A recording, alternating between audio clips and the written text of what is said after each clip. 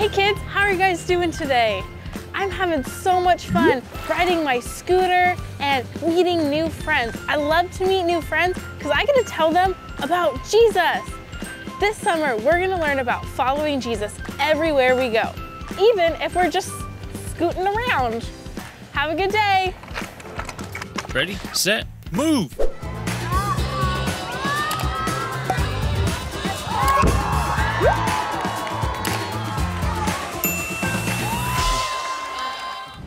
Hi kids, it's time for worship. Worship is one of the ways that you can talk to God. I really like to talk to God about what my favorite food is, whether that's chicken nuggets or pizza or broccoli, because I love broccoli. I know, it's weird, it's really weird. So everybody stand up and together we're gonna praise God.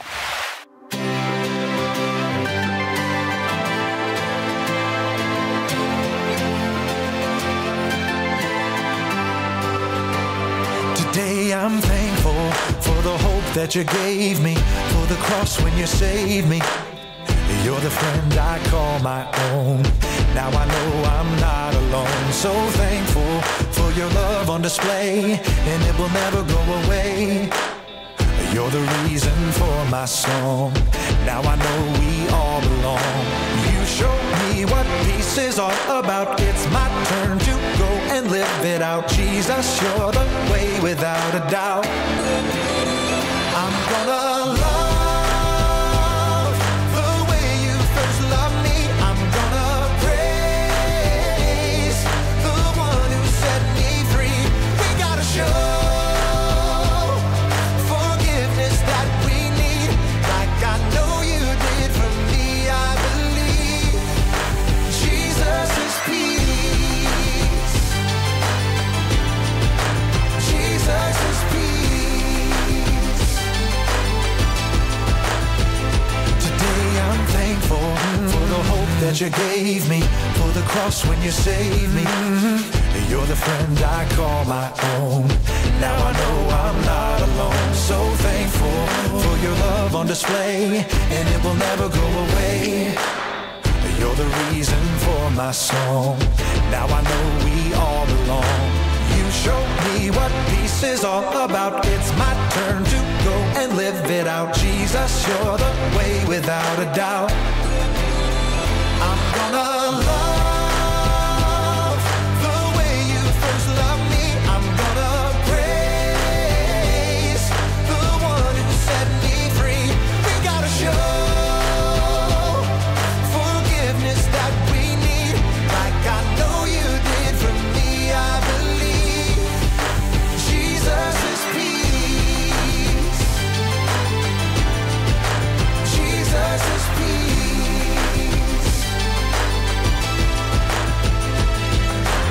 You show me what peace is all about. It's my turn to go and live it out. Jesus, you're the way without a doubt. I'm gonna love the way you first loved me. I'm gonna praise the one who set me free. We gotta show forgiveness that we need, like I know you did for me. I believe Jesus is peace. Jesus is peace. Jesus is peace.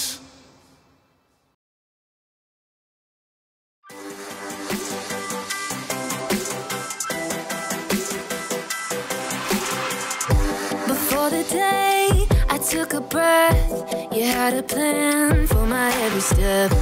You promised to always be by my side. I believe that you are the way, you are the truth, you are the light. So I sing this to you. Okay.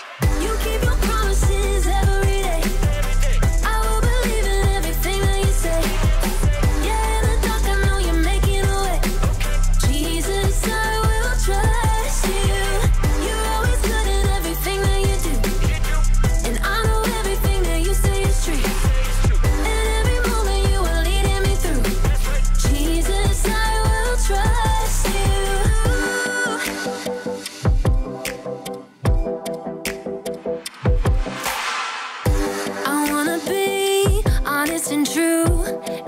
what's right the way you do. You're teaching me to take a stand and live for you, 'cause I believe that you are the way, you are the truth, you are the light, so I sing this to you. Okay. You keep your promises every day. I will believe in everything that you say. Yeah, in the dark I know you're making a way. Jesus, I will trust you. You're always good in everything that you do, and I know everything that you say is true. And every moment you are leading me through. Jesus, I will trust you. Even in the moments I feel alone, I know I can. Trust that you're working and holding my world in your hands. Even in the moments I feel alone, I know I can. Trust that you're working and holding my world in your hands. You are the way, you are the truth, you are the life, so I sing this to you. You keep your promises every day. I will believe in everything that you say. Yeah, in the dark I know you're making a way. Jesus, I will trust you. You're always good in everything that you do, and I know everything that you say is true. And every moment you are leading me through. Jesus, I will trust you. Hey guys, it is me again, and it is time for our Bible story. And today we're talking about heaven. We often talk about how we get to spend forever in heaven with Jesus. But you might be wondering, what is heaven gonna be like? Is it gonna be like boring, like school? No, it's not gonna be like that at all. Heaven's gonna be an amazing place, and there's gonna be so much fun and exciting things. We can do the things that we love, the things that are good for us, and the best part of all is Jesus is gonna be there with us too. So let's check out our story about heaven today. Oh, hey, welcome to the Story Lab. This week we're talking about faith while we take a look at the end of our story.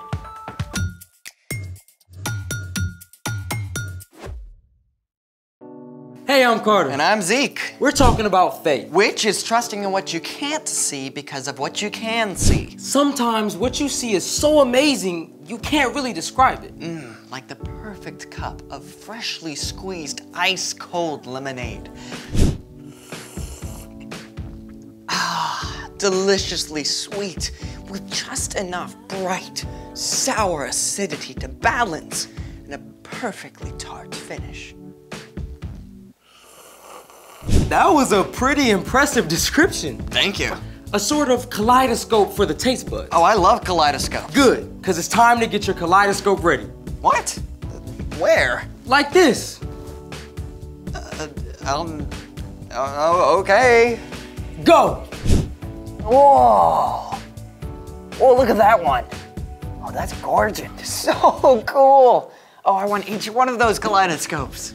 Or you could just build your own. For reals? An actual kaleidoscope. Totally legit. Then let's make it. This looks extremely crafty. It's science-y too, I promise. Well, where do we start? Right here. Step 1, cut an empty paper towel roll into a 9-inch piece. Step 2, find a piece of clear plastic with a flat side. Trace the end of the paper towel tube twice and cut out the circles.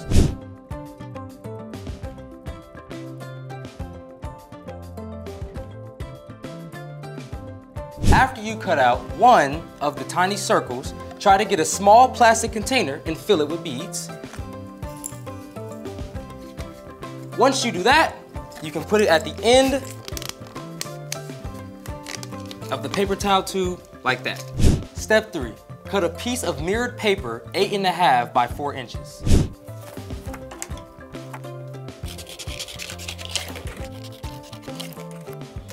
Step 4, fold the cardstock into a triangular tube Each side should be approximately 1 1/3 inches wide, and then tape it shut. Step 5, slide your triangular tube into the paper tube. It should fit snugly. Then take your smaller plastic circle and push it down over the top of your triangular tube like this. Now, secure the plastic. Tape? Tape. When do we get to add the fun stuff? Right now. Oh, Step 6, add translucent beads and sequins on top of the plastic. perfect. A translucent object allows light, but not detailed shapes, to pass through. Step 7, place the second plastic circle on top of the tube and secure with more tape. And perfect. Now, are we done? Can I look? Hold on, we have to decorate first. Have to? Well, no, but it's more fun that way.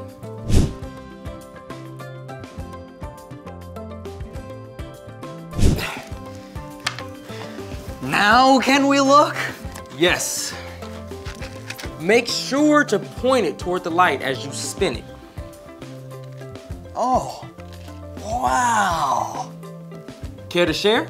A kaleidoscope works by reflecting light. When light hits a shiny surface, it rebounds back the way it came, like a bouncy ball.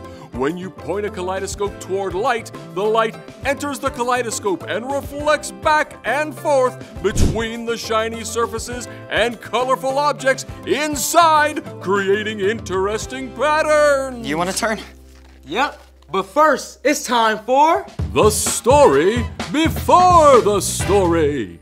Today, we're in the book of Revelation, at the very end of the Bible. But before Revelation, way back in the very beginning, out of a deep, deep love, God made an amazing world. But when people turned away from God, the world was broken. God made a plan to draw people back into relationships. So God chose a man named Abraham and promised to bless the whole world through Abraham's family. Abraham's great-grandson, Joseph, became second in charge of the land of Egypt and brought his whole family, the Israelites. But as the Israelites grew in number, Pharaoh got scared and enslaved them all for centuries. God heard the cries of the people and sent a man named Moses to lead them out of Egypt to freedom. In the land God had promised, the people were ruled by judges and then kings.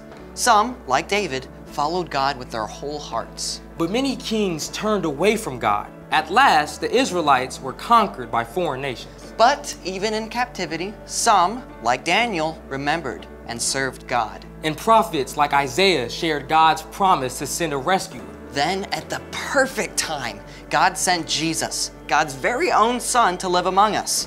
Jesus gave up his life and was killed. But on the third day, he rose to life.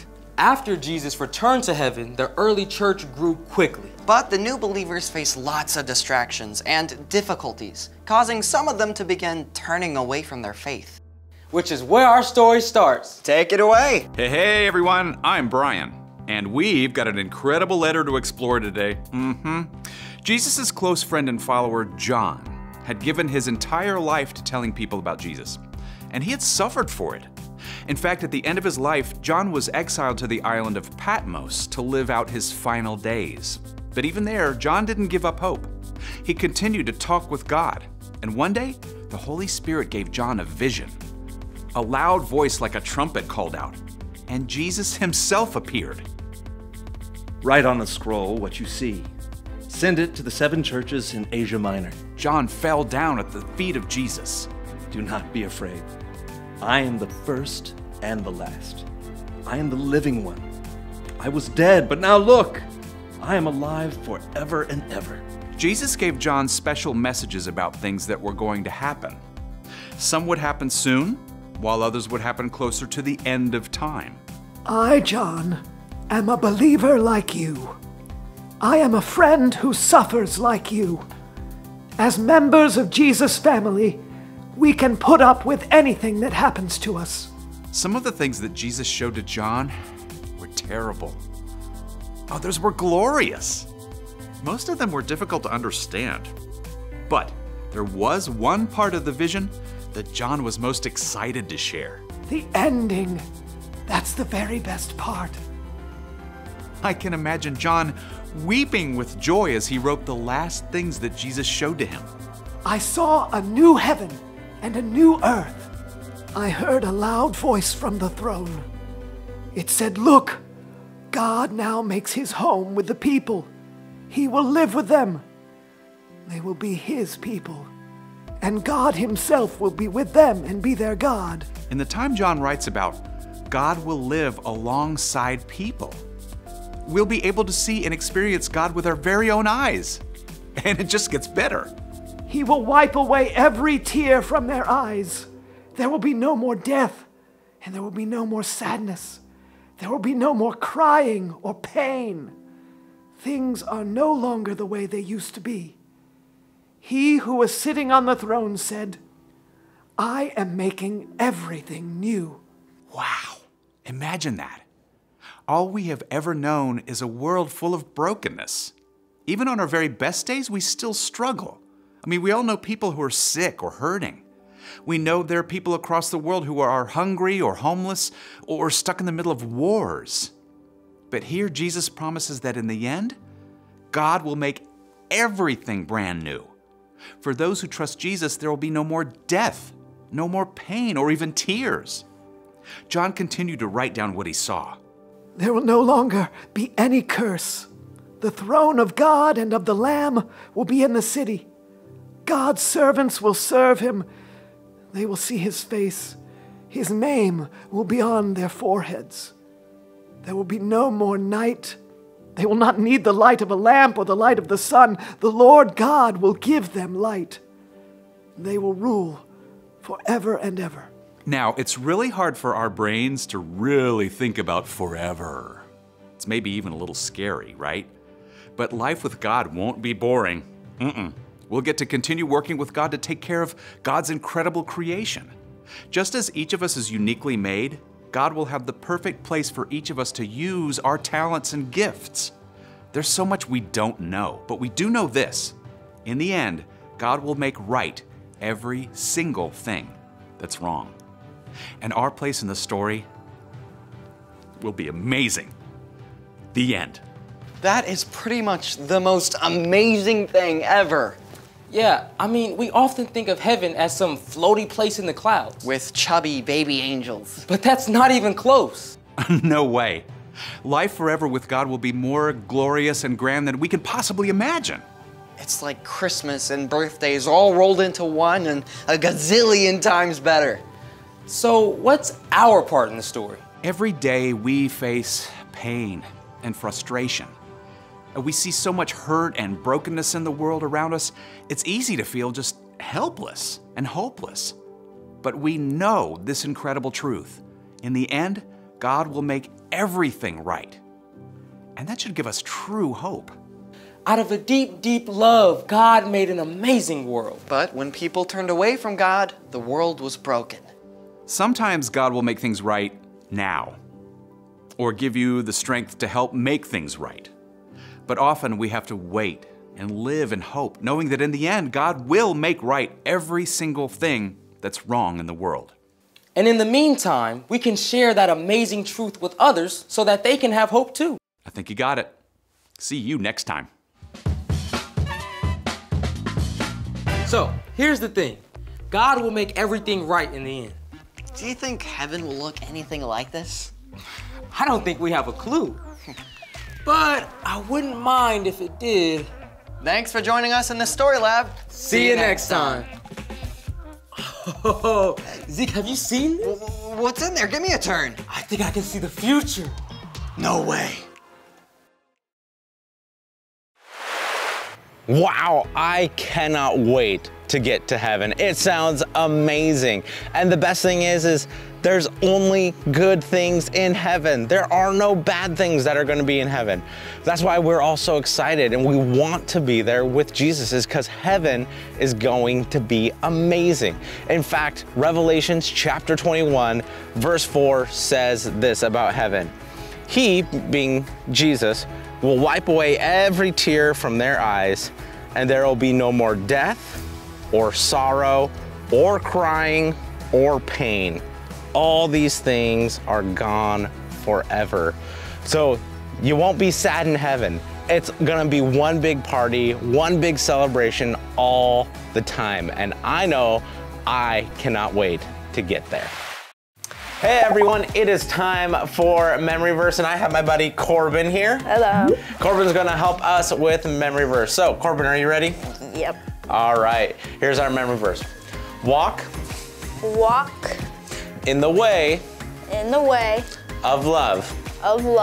Just as Christ loved us. That is Ephesians 5:2. Ephesians 5:2. All right, let's do it one more time. Yeah. Ready? Walk in the way of love. Just as Christ loved us. Ephesians 5:2. Ephesians 5:2. Way to go, Corbin. All right, good job, you guys. See you next time. Wow, I had so much fun today. We learned about how God takes a bad situation or a bad thing and he makes it good, because with God, everything is good. So we have one question for you to go ask your grown-up. Are you ready? Our one question is, when has God made a bad situation into a good one? All right, one more time and then go ask your grown-up. When has God made a bad situation into a good one? All right, go ask your grown-up and we'll see you next week.